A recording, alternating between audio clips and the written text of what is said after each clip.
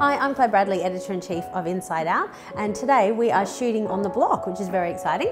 I'm here with Shannon Voss, who's done it all before. So, tell me, which house are we in today?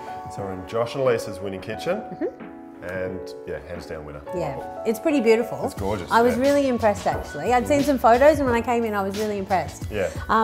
So I think we're agreed in that we like the way it kind of situated. It looks out to the yard instead of into the living room. Yeah, and that's the point of difference. It's a simple but really effective design. And I think that the cupboard, all of the kind of joinery is beautiful. We were joking about it's got a hint of heritage. It does have a little hint of heritage. Yeah. It balances that contemporary and period sort of features really nicely. Yeah. So my only thoughts are the closed off butler's pantry.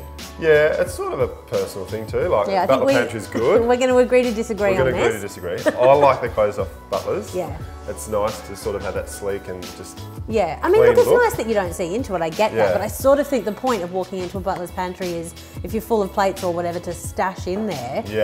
You want to open a door, and then inside, unfortunately, it has lots of cupboards as well. The butler open that? That's true. Obviously, the butler. They just shut them in the Harry Potter cupboard, I suppose.